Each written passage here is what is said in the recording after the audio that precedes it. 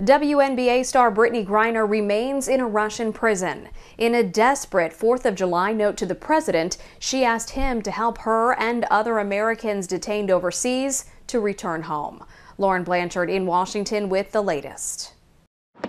While Americans celebrated their freedom, detained American WNBA star Brittney Griner sent a handwritten note to President Biden asking for help to get out of a Russian prison. Her family shared some of what she wrote, quote, "I'm terrified I might be here forever, and I realize you are dealing with so much, but please don't forget about me and the other American detainees. Please do all you can to bring us home."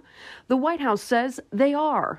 The United States government is very, very focused on her case, as it is on the cases of other unjustly and wrongfully detained Americans around the world. However, Griner's wife says she hasn't heard anything from the president. Respectfully, we're over 140 days at this point. That does not work. And so I will not be quiet anymore. They are not moving. They are not doing anything. And so my wife is struggling, and we have to help her. Griner was detained in February before the start of the war with Ukraine for allegedly bringing vape cartridges with a CBD oil through Moscow's airport.